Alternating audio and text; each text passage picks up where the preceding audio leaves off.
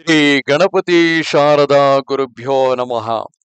ಗುರುರ್ ಬ್ರಹ್ಮ ಗುರುರ್ ವಿಷ್ಣು ಗುರುದೇವೋ ಮಹೇಶ್ವರ ಗುರು ಸಾಕ್ಷಾತ್ ಪರಬ್ರಹ್ಮ ತಸ್ಮೈ ಶ್ರೀ ಗುರವೇ ನಮಃ. Welcome to all for the English translations of discourses of Swami Brahma Chaithanya Ji Maharaj or Sadguru Gondavalekar Maharaj. Today's topic is repeat Nama with a pure heart. God is the creator as well as the protector of everything and everybody. He is also the destroyer, and yet he is called just and loving. This is evidently because he is selfless. That means that love arises from selflessness. In our case, our attachment to sense objects and our selfishness obstruct our love for God. Should we then not rid ourselves of these things? Our attachment and love for these must be given up. We ought to surrender ourselves to God and the saints and should feel the need of nothing else. The same clay may be molded by a potter into a pitcher, into a doll, or an idol of Ganapati, as demanded by the customer. So does God manifest Himself according to the seeker's concept. So our devotion should be pure, selfless. It is to this end that religious rites and practices are devised.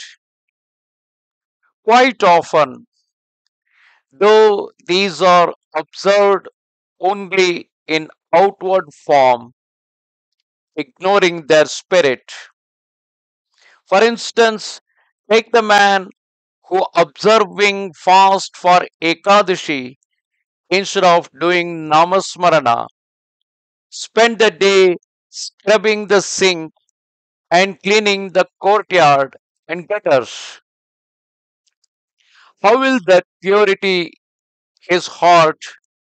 How will that purify his heart as is sought to be done in prescribing the fast? So, in spiritualism, obey the Guru implicitly, practice Nama with complete faith and selfless heart without harboring doubts and misgivings. Once you realize the sweetness of Nama, the Lord will not let you go. We must have the conviction that there is no truth other than Nama.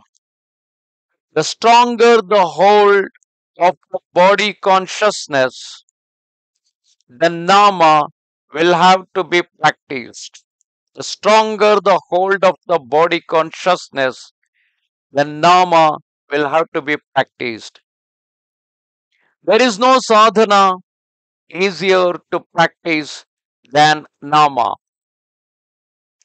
The worldly minded argue that the experience of the senses is instant and real, while that of Lord is deferred and of inference, one of belief. I can understand their viewpoint and am not surprised that they do not quit worldly life. What I am sorry to see is that they consider this happiness as everlasting. I ask you to believe only your own experience. When you realize that hankering after sense pleasures does not yield happiness, then you will come to see the sweetness of Nama. You have no control over the body, nor over the money, nor over the persons you call yours. So, in your life, acquit yourself thoroughly of your duty and go about with a worry free heart. Namaste Sharade Devi Kashmira Puravasini Swamaham Prarthage Nityam Vidyadanancha Dehime. Bye.